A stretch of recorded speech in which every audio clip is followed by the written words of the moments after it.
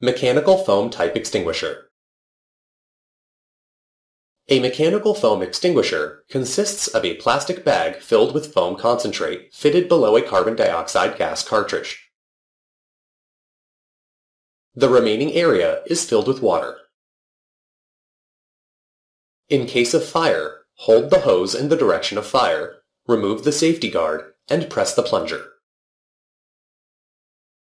The plunger pierces the cartridge and the carbon dioxide gas ruptures the foam bag, allowing the foam concentrate to mix with water. The carbon dioxide gas under pressure expels the foam solution out of the branch pipe through the dip tube. Air enters into the pipe through air intake and generates good quality air foam solution, which helps to smother the fire. This type of extinguisher is used to fight Class A and Class B fires. Thus, you have learnt about foam-type portable extinguishers.